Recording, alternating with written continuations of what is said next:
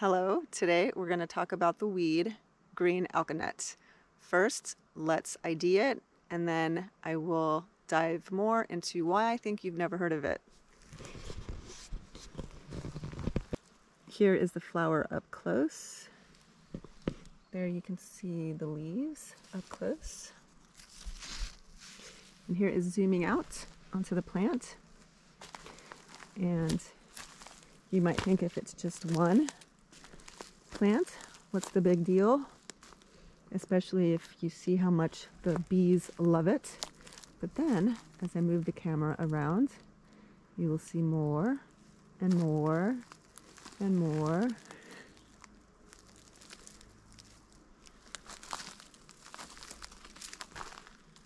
And more. And keep in mind, I have already pulled some from this area.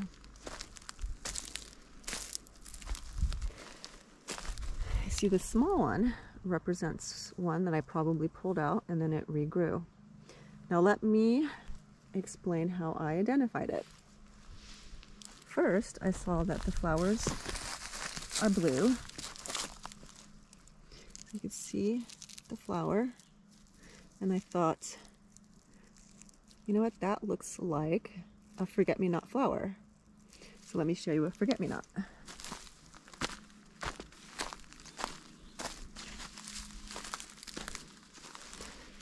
These are forget-me-not flowers, and this looks innocent enough.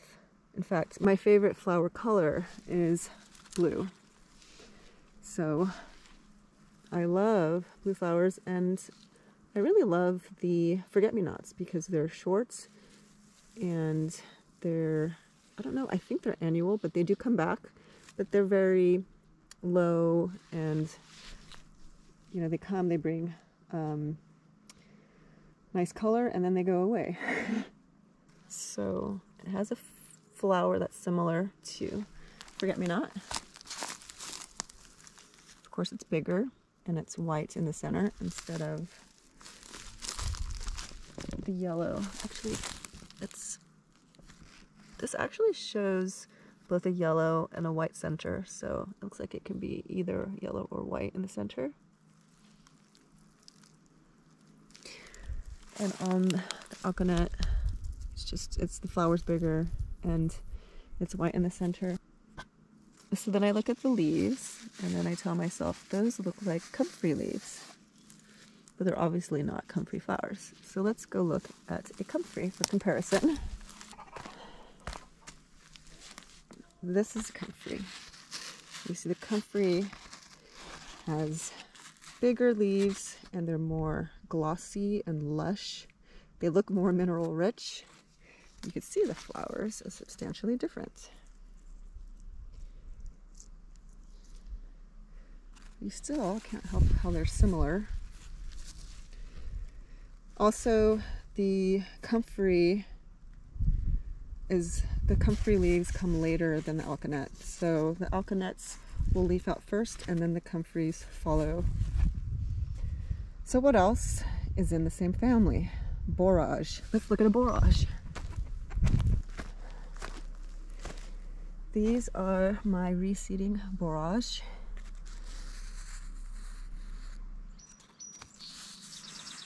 So again, it has a similar appearance, but it's still quite distinct.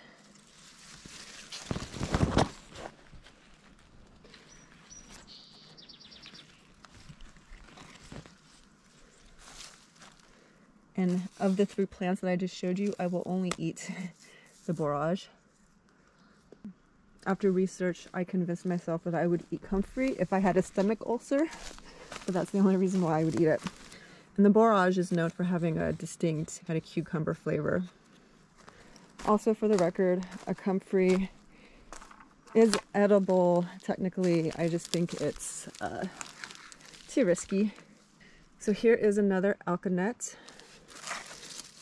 So after seeing the comfrey and the borage, you can go, yes, I could see how it is in the same family, but it is still quite distinct. And this one has white spots,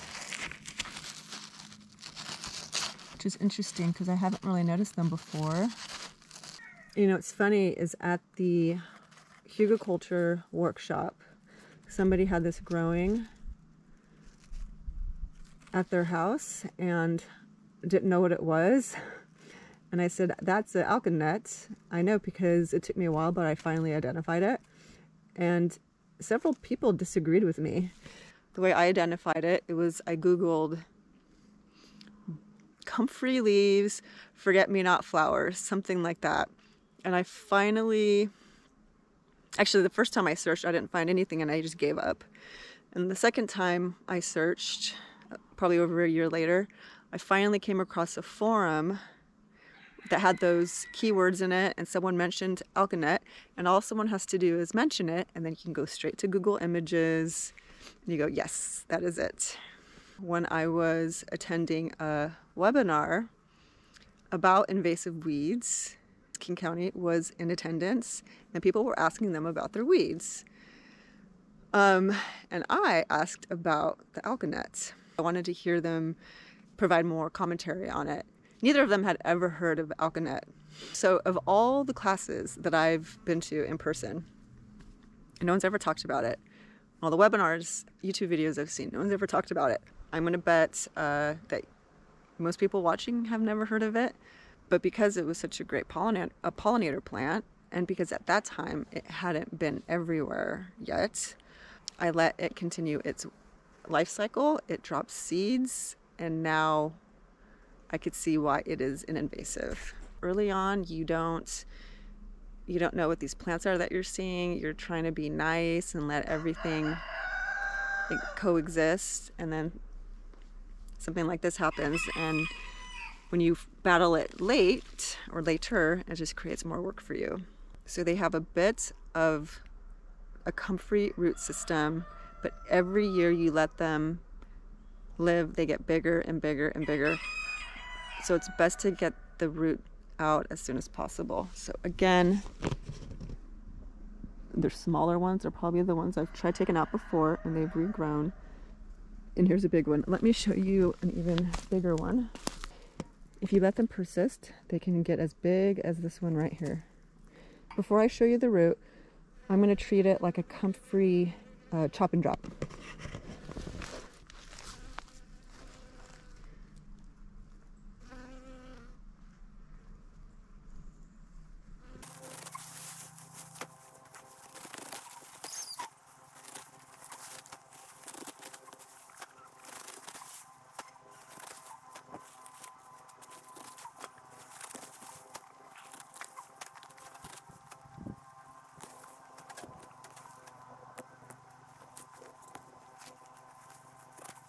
So, upside. Look at all that green biomass that it created for me. So, if you got to think of positive, you can think that. But look at this field of Alkanet right in here. All those blue flowers. I think that's all pretty recent. So, let's see how this looks now. It was more than one plant, but it was mostly this plant, but it had babies, so there's some other stuff. And then by contrast, there was a forget-me-not growing right next to it, but it was a casualty because it was growing right next to it. This is why I don't mind the forget-me-nots too. The whole thing just came out, right? So that's not an aggressive weed. I like the forget-me-nots. But it's one of those casualty plants. So you can see here it was growing next to some smaller Alkanets. So it had to get out of the way. And here too. So here's the smaller one, smaller one, smaller one, and here's the giant mama. So let's look at this root system. They also like growing next to rocks, which makes them hard to take out.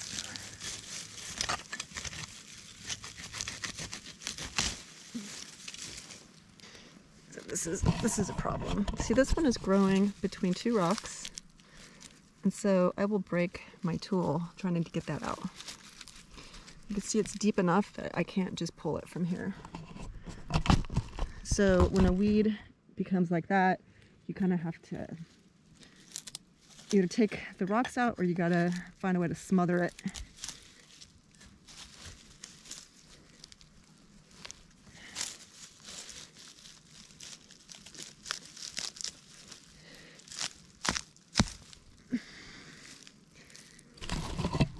See, there's still root down there, so it'll come back.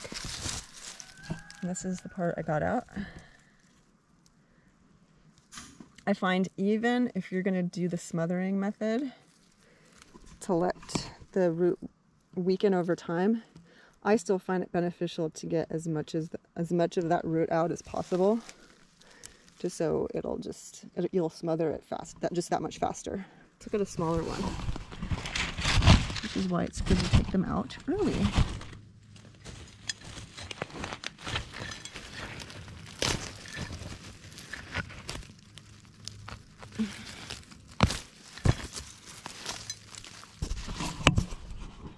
Even this one, I didn't get the whole thing out, so that will probably regrow. But at least that's much more manageable. Look how beautiful and luscious this plantain is.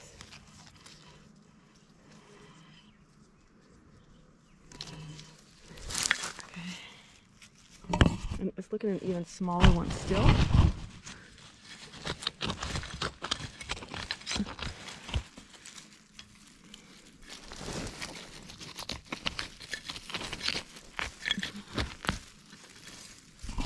Even this small one, look at that, snapped off. Couldn't get the whole thing out. So, but anyway, would you rather take it out like that, or take it out that big clumping one? Here's another small one. You can see that if you had nice loose soil, the whole thing would probably, but oh, there you go. Here's the small one. But look how long that root is on the small ones. But still, that was like a few seconds. That one was just a nightmare. So you need to get them as young as possible. Look at this. We're next to a nasty buttercup.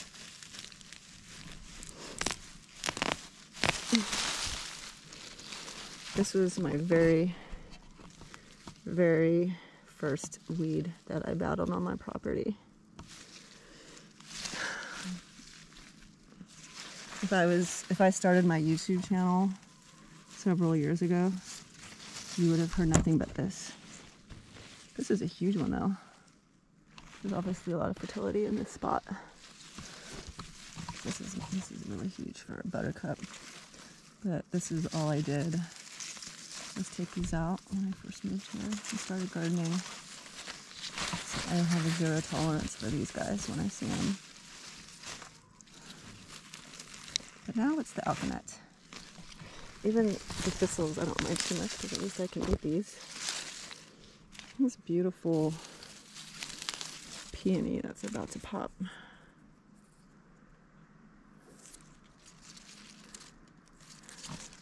The Alkanet is the weed that I'm dealing with this year. And I gotta cut at least all of them to the ground before they drop their seeds.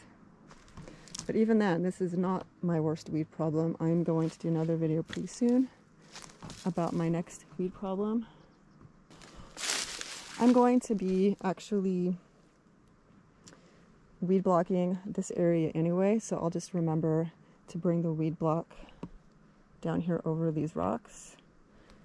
And that is in a coming up video. It's a surprise what that weed is. And I just spent yesterday pulling some of them out. So I don't, oh, here we go. Here is a sneak preview of what's coming up.